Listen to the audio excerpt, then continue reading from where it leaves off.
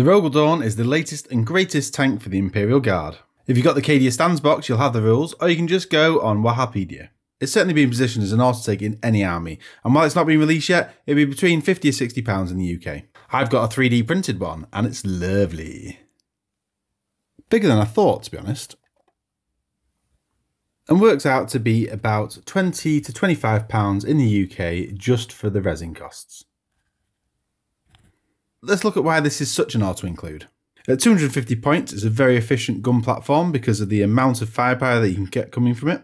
It's therefore worth spending on extra weapons and upgrades. 15 points per multi-melter can be worth it if you intend to push it forwards. And the upgrades of 15 to 25 points to be a tank case makes sense. Just a note, I'm doing a channel giveaway for Christmas, so check that video out next. I'll leave a link in the description and at the end of the video. Thinking about the best loadout, it seems the best turret gun is the oppressor cannon and coaxial autocannon. This is because of the amount of firepower it's got coming out at the 3+ ballistic skill, and of course shooting out of combat now with the turret roll. And the Gatling cannon is a nice anti-horde gun, can also shoot into combat as it's not blast, and generally weight of dice works here. But the pulverizer cannon is probably the best against more varied targets. Some useful upgrades that you definitely want to be taking. Vaunted Praetorian for 15 points. Become an officer and issue an order to other tanks or to yourself. Knight of Piety for 25 points. Gives the tank a 5+ invuln, a 5+ feel no pain against mortal wounds. This is one that's really going to make it resilient, since it's already T9 with the 2+ save, and at the time of making this video it's also got Armour of Contempt, although it's likely that will go soon. And couple this with a 5-point upgrade to give it a +1 to save against damage 1 weapons,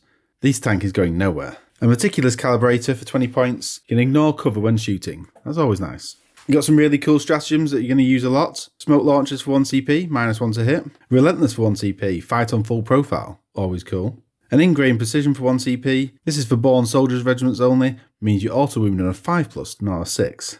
You can also consider an Engineer for that extra resilience, returning D3 wounds a turn, and also giving it a 5+ invuln. So is the Rogal Dorn going to be in your army? See you again soon, bye!